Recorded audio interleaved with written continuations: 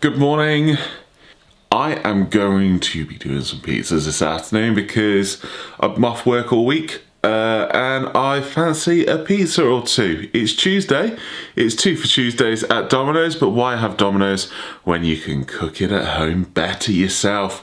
So follow me on the journey as I make some pepperoni pizzas and margarita ones too, and just for myself, a nice barbecue chicken one.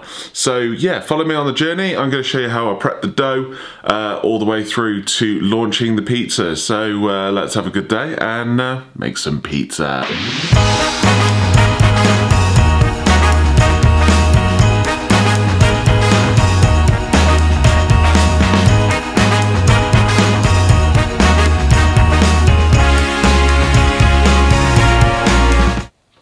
So one of the first ingredients that I use is flour when making dough, and I use a Caputo brand. It's a fantastic brand of 00 flour, really high in protein, and it gives it a great crust. So I'm just going to weigh this out and put it into my trusty stand mixer.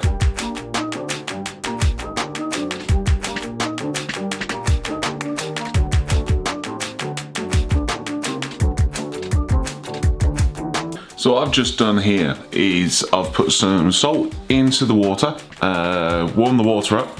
So 2/3 of the water has gone into the microwave very quickly, about a minute and a half, just put it on nuke and get that nice and up to temperature.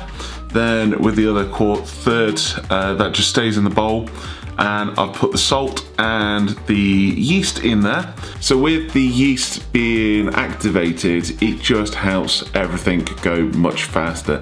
This is a 4-hour dough that I'm going to be using today, just because my fridge is full with loads of stuff. But normally, if I'm doing a really good pizza, I'll leave it in the fridge for 24 hours so it's got a real slow fermentation. So yeah, let's go and put it all into the stand mixer, mix it all together and make some glorious dough.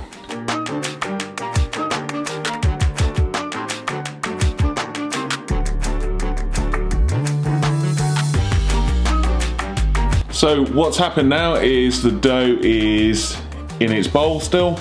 Wrapped it around with cling film, I've pulled the dough up. Yeah, so once it's doubled inside, maybe tripled, we'll get it out and I'll shape it into the 5 balls of dough that we need for this afternoon. So yeah, catch you in a bit. So it's time to ball the pizza. So the pizza dough has had time to rise. It's had time to ferment, which is fantastic for its flavour and getting a good crust. So I'm just going to ball 4 balls of 250 grams. And I'm going to mix it on here, ball it on here, and then it goes into my proving trays where it'll rest for another hour and a half before we start firing them up.